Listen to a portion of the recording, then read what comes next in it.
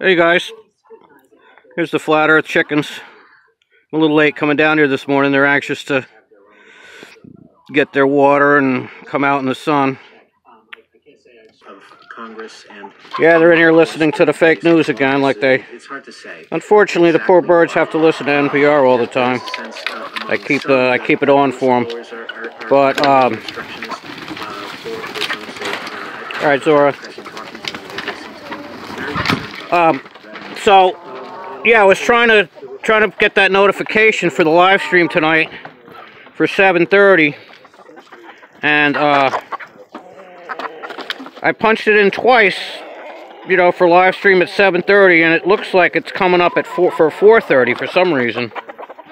I don't know if it's just YouTube likes to mess around with me, or it's just a glitch or something, but it's going to be 7:30 tonight, not 4:30. So if you're getting that notification that says 4:30, it's 7:30, and maybe I'll pop on at 4:30 just in case people are tuning in then. But all right, hope you guys are doing well.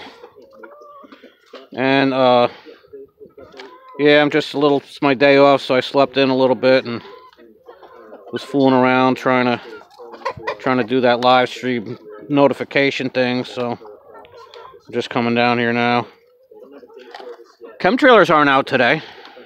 They must be working somewhere else. I'm sure they'll be around later though, probably. It's pretty amazing to actually see the sky with no chemtrailers going. It's not one to be seen anywhere. Unbelievable.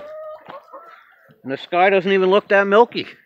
Oh, wait, I spoke too soon. There's the remains of one up there. Yeah, there is a bunch of milkiness. Alright. So, yeah. Wouldn't want them to take a day off or anything. But, yeah, they're around. They're just not within my sight, I guess. You can see the scars. Some milk, definitely enough milkiness on in this part of the sky. But yeah, I'm looking forward to the live stream. We had fun last week, so I hope you guys are all going to join us tonight. And might have a little surprise for you guys. So, all right, I love you guys very much, and we will see you later on this evening. Bye now.